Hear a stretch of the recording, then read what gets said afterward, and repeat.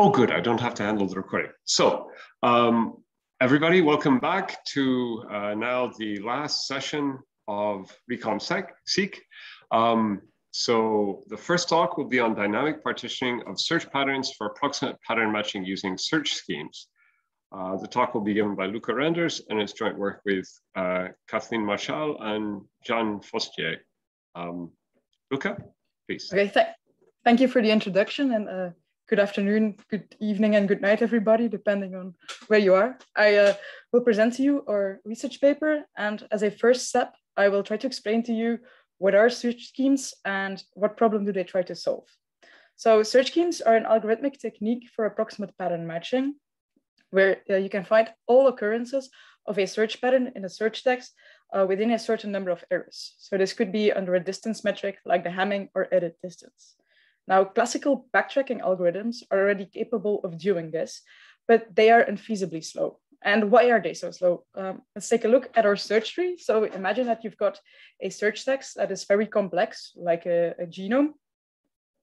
And you store every suffix or every prefix in this tree. Now, you can imagine that in the neighborhood of the root, this is going to be very, very dense. This is because, well, if you have a subsequence of 10 base pairs long, it's very likely that every subsequence of 10 base pairs long is going to be present in your complex genome. However, if you go deeper into the tree, let's say at length 200, then it's going to be less sparse because not every sequence of length 200 is going to be present in your genome. Now, what does this mean for your backtracking algorithm? Well, it means that if you are searching and you're doing backtracking, you're going to be spending most of your time in that neighborhood of the root. And that means that many of your clock cycles are going to be wasted on branches that will turn out to be unsuccessful anyway. So search schemes try to mitigate this and try to reduce the time spent on branches that are unsuccessful and try to go deeper into your tree to those sparser areas. Now, the simplest search scheme to explain is the pigeonhole principle. So imagine that you have 4 post boxes and 3 pigeons arrive. Well, you can distribute the pigeons however you like. There's always going to be at least one of those post boxes that is empty. And we can extrapolate this to our pattern matching problem. So imagine that we have a pattern that we have partitioned into 4 parts. Well, we can distribute our 3 errors that we allow as much as possible. There's always going to be one of our parts, or at least one of the parts, that is going to be error-free.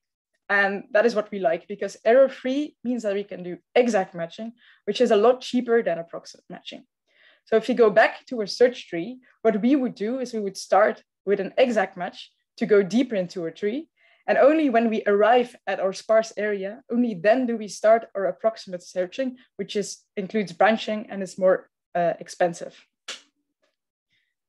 Now, how would this search procedure work? Well, imagine that we're looking for this specific error distribution. We would start with an exact match of our error-free part, which is followed by an approximate backward search here of the first part and an approximate forward search of the final 2 parts. Of course, we do not know this error distribution beforehand, so we'll have to repeat this procedure for each of the parts.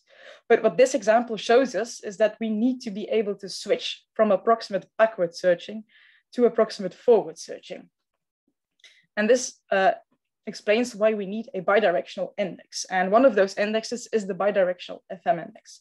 So remember that a classical FM index can only do approximate backward searching. And a classical FM index can, given a pattern P and its suffix array range for any character C of your alphabet, it can return the suffix array range of a new pattern CP. Now, by adding the BWT of the reverse text to our FM index, we can, and related data structures, we can extend this functionality so that this index works bidirectional. So given a pattern P and its suffix array ranges, so that is the range over the suffix array of the text and the suffix array of the reverse text, for any character C, we can now return the suffix array ranges of both pattern PC and pattern CP. So this means that at any point, we can add a character to the left or to the right, and it means that we can switch at any moment between forward or backward approximate matching. Now, for the theoretical definition of a search scheme is a set of searches, and it's always for K errors and P parts. And each search is a tuple of arrays pi, L, and U. So pi is a permutation over 1 to p, and it defines the order in which the parts of your pattern are going to be processed. L and U define a lower and an upper bound. So L tells you how many errors do I need to have at least at this point, and U tells you how many errors at most are allowed at this point. To further clarify this, I'll show you a simple example of a search scheme. So I'm going to explain to you the search scheme by Kucherov et al. For 2 errors and 3 parts. So the first search starts with an exact match of your first part and is then followed by an approximate match, which allows up to 2 errors for the second part, and again an approximate match, which allows up to 2 errors for the third part. Remember that these errors are cumulative. So if you have found 1 error in the middle part, then you're only allowed up to 1 error again in the final part. Now, the core idea of search schemes is that we are going to let the number of allowed errors gradually increase. And this is very clear in search number 2. So search number 2 starts with an exact search of your final part and is then followed by an approximate backward search of the middle part, which allows up to 1 error. And this is followed by an approximate backward search of the first part, which allows up to 2 errors. So here we see that gradual increase. And the same gradual increase can also be seen in search number 3. And what is also seen in search number 3 is really the need for the bidirectional index. So we start again with an exact search of the middle part this time, then an approximate backward search, which allows up to 1 error for the first part, followed by an approximate forward search. So we're switching direction here for the third part. Now, this brings us to the problem of partitioning. So we can partition our reads uniformly so that each part gets the same size. But there's a problem. As I already tried to tell you, these searches are not entirely symmetrical. So the first search starts with an exact search and then an approximate search, which allows up to 2 errors, while the 2 other searches have an approximate search after the exact matching phase that only allows up to 1 error. So the expected workload of the first search is going to be higher than the expected workload of the second and third search. Kucherov et al. Already noted this, and they calculated that if you increase the size of the first part and decrease the sizes of the second and third part, the gain that you get from the first search is going to be bigger than the disadvantage from the final 2 searches. So this is what we call static partitioning. So we find a partitioning that is more optimal regarding to the expected workload of the different searches. So you can see the first part here has increased, and this means that the subtree for the first search after our exact matching phase is going to be smaller, and it's less of a problem that we're going to start branching with these 2 errors already than it was if that part was a little bit smaller. Now, there's still a problem here because this is the best solution on average. Not all reads were made equal, and not all reads and not all parts of reads are made equal. So let me show you a quick example. Imagine that this is your partitioning of a certain read that you had. It's a fictitious example, but here we see that the first part is larger because we calculated that on average this was going to be the best approach. But we see that this first part only has about 2,000 occurrences, while the 2 other parts have 52,000 occurrences and 12,000 occurrences. And if you know that the number of occurrences equals the number of leaves in your subtree, then you can see that, well, the subtrees for the second part and the third part are going to be a lot bigger than that search tree for the first part, even though the expected workload was higher for the search that starts with the exact match of the first part. Now, what I would do as a human looking at this is say, okay, maybe for this particular read, let us decrease the size of the first part and increase especially the size of the second part. So that's what this example here shows you. And you can see that the number of occurrences of the different parts are more balanced now. And this is exactly what our dynamic algorithm tries to do. So it looks at the number of occurrences that we have of our parts, and it sees, okay, maybe I should increase this one or decrease this one to get a better balance of number of occurrences. Of course, the algorithm is a little bit more complicated because it also takes into account the expected workload. But for more details on this, I refer to our research paper. Let us now look at a real example. So this is the search scheme by Kucherov et al. With 4 errors and 5 parts. And here on the slide, you can see the static partitioning of this example. Now, the read is also present on the slide, and If I had taken another read, I would have gotten the same partitioning again, because this is a static partitioning. It's always going to be the same.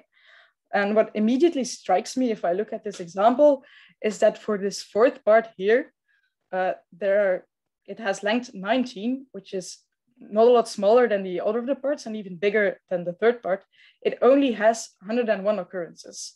And if I compare this to the other numbers, it's really small, and it shows us, okay, maybe this partitioning for this example is not the best idea. Maybe this fourth part should be smaller, because the searches that start with this, it's a ridiculously small subtree that needs to be explored, while, for example, the fifth part has over 60,000 occurrences, so a much bigger search tree. And this is exactly what the dynamic partitioning algorithm did.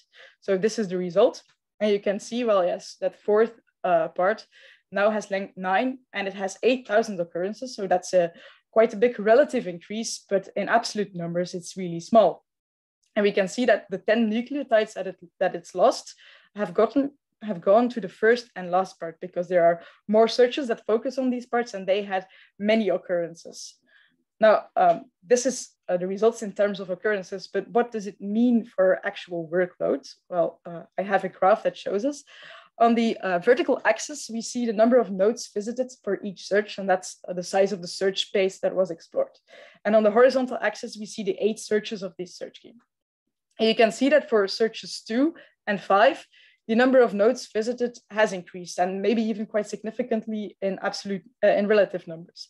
But this increase pales in comparison with the decrease of the 6 other searches, which have also decreased by quite a lot if you look at it. And in total, we've gone from over more than 500,000 nodes visited for the static partitioning to only about 300,000 nodes visited for dynamic partitioning, which is a decrease of almost 44%. Now, the dynamic partitioning is not the only improvement that we have implemented. We've also implemented 2 other improvements. The first one is a more efficient memory layout to reduce cache misses. So during the approximate pattern matching procedure, we iterate over our alphabet.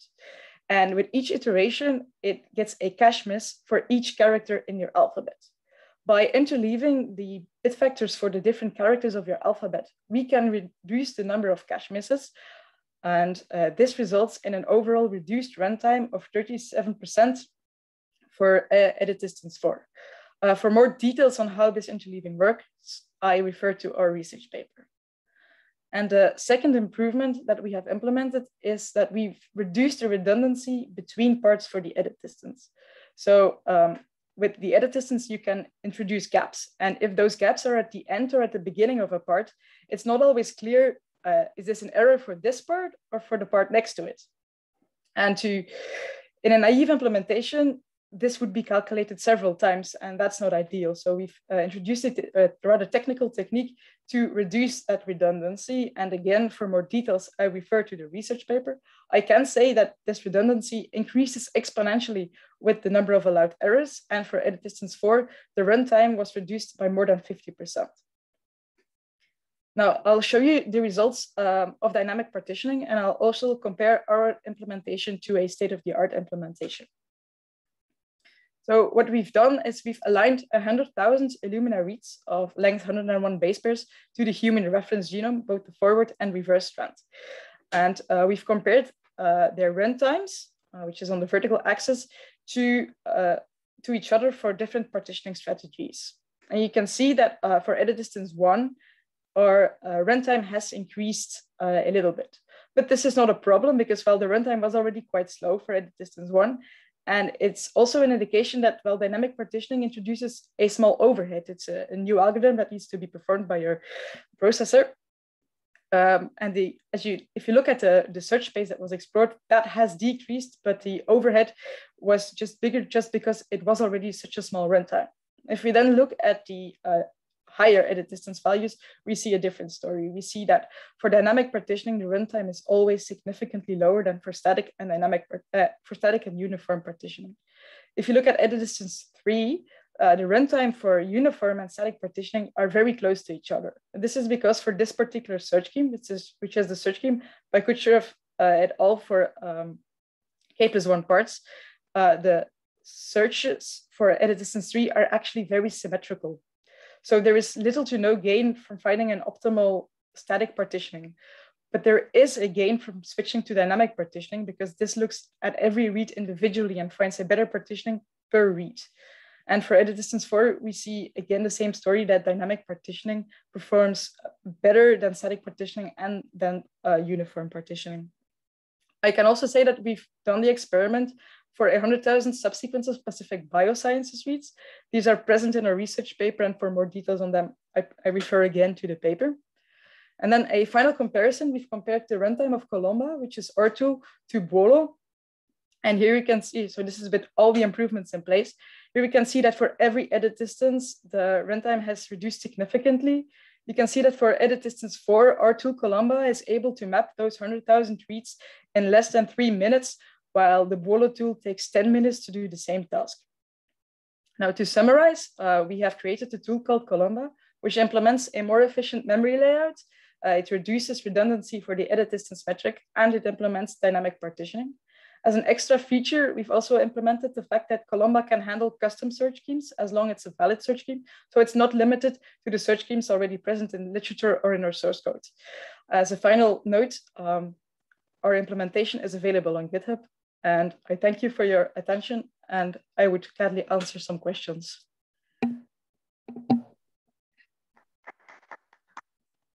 Okay, we have a question from Ben, minor question.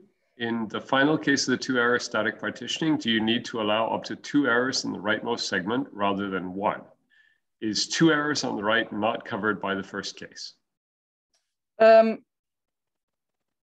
I think it's not covered. I need to look at the slide in more detail, but what I did not show on the slide is the lower bound array, which is different for the third and for the first search. That's why there's a difference. And but it could be that some of the searches, we've looked at some of the search schemes ourselves, and we've noted that sometimes there is indeed some redundancy between the searches, and it could be better to adapt the lower and upper bounds for searches. But I'm not sure if this particular search scheme was one of those. Okay.